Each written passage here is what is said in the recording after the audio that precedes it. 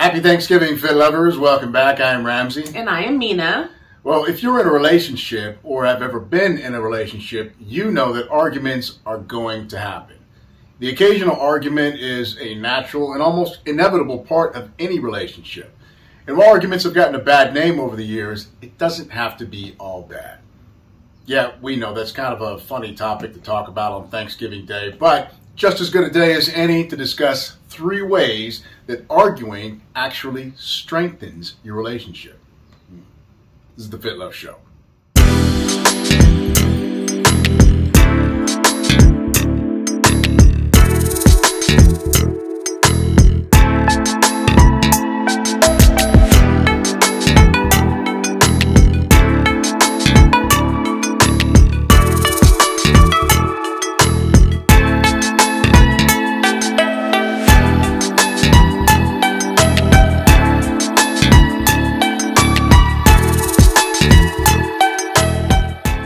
So perhaps you're wondering exactly how arguing can help a relationship. Well, it's not so much that arguing is a good thing, it's just that conflict within a relationship is unavoidable. That's right. The way a couple deals with conflict with each other can either make or break the relationship.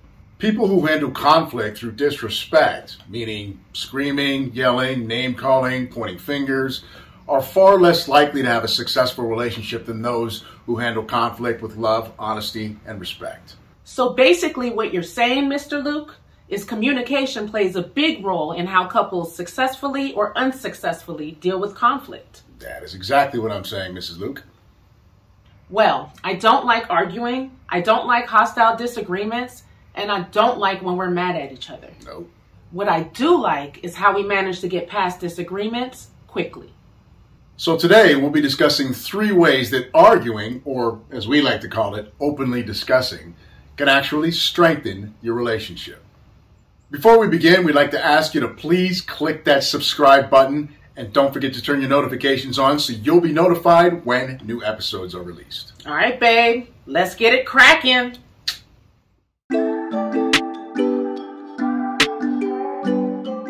Have you ever been driving and noticed a fire burning in some distant field with the fire department standing nearby, watching it burn? What they're doing is intentionally burning off the excess weeds and brush so that if a wildfire starts, it won't be a bigger and unmanageable problem later.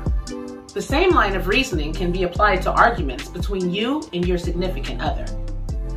If the 2 of you can learn to discuss problems and issues that are bothering you instead of holding them inside, it could prevent a much larger problem down the road. Mina used to hold this stuff all the time. And you could see that something was wrong. I'd ask her, I'd be like, babe, what's wrong? Or is there something bothering you? And the response would always be, I'm fine. I'm fine. I'm fine.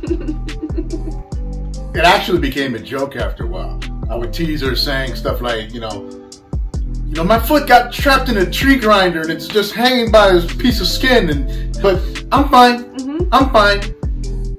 But she wasn't fine, and whatever she was upset about would eventually come out. And when it did, it was like that time bomb going off. I would always feel like what was upsetting me wasn't important, and I didn't want to bother him with it. And while I appreciated Mina not wanting to burden me with things and issues, not talking about what was bothering her became a bigger burden later when she blew up. So while no one, or almost no one, likes arguing, not talking about what's upsetting you can create a bigger issue down the road.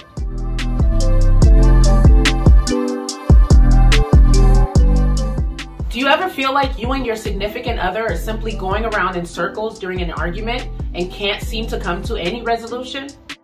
Maybe it's because you haven't identified what's upsetting you. Often what people argue about isn't what's really upsetting them. It could be a much deeper issue triggered by what you and your significant other are currently arguing about. Maybe it isn't the wet towels that were left on the bathroom floor that bothered you, but an overall feeling of being taken for granted. Maybe it's not how often your significant other hangs out with their friends, but feelings you have of loneliness or disconnectedness between you and your significant other. Whatever the issue is, the only way it's going to come out is if the 2 of you talk about it. Whenever I get upset, I don't want to talk to anyone, I don't want to be around anyone. And sometimes that's okay. Sometimes you just need to take a pause and figure out what's really bothering you and why. If you're shutting down because you're mad or want to punish your significant other, well, that's not healthy for you or your relationship and makes your significant other feel unloved and ignored. Figure out what's bothering you, but more importantly, why it's bothering you, and talk about it. Yep, it's like having gas. If you keep it inside, it causes all kinds of discomfort. When you let it out, you feel much better. Yeah, it might stink at first, but then it dissipates, just like the problem after it's talked about. Anyway, I thought it was a good analogy.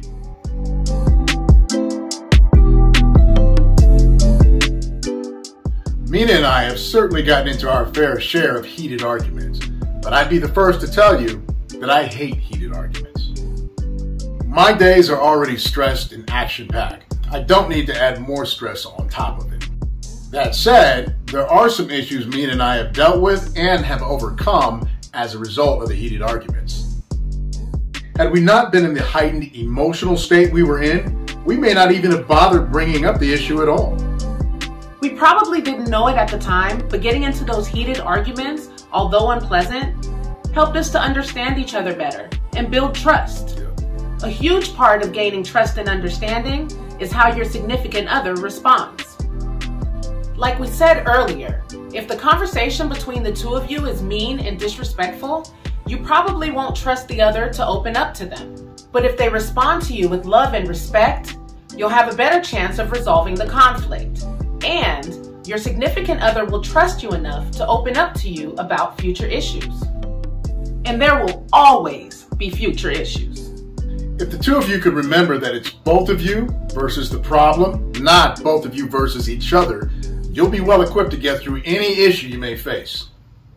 Well, Fit Lovers, that's our show for today. We thank you for joining us. Thank you. Please be sure to like and subscribe to our channel FitLove 101 and share this video. And don't forget to turn your notifications on so you'll be notified first when new episodes are released. Yep. Thanks again, Fit Lovers. Happy Thanksgiving again. We'll see you next time.